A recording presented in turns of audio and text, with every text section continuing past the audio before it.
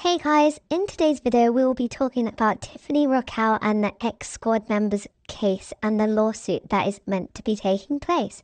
So as you know, there was meant to be a trial in December. This is stopped.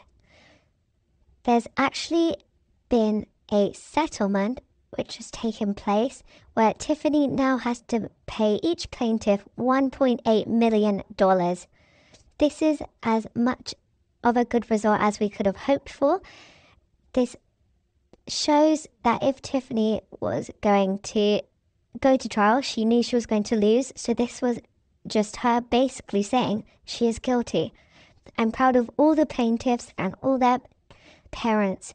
They've done so well with this, and I hope they get justice for what they've been put through, because it's just not okay. If you read through the slides that I put on the screen, you can see exactly, not in detail, but what they've been through, because it's horrendous. Thank you so much for watching, and I hope you have an amazing day.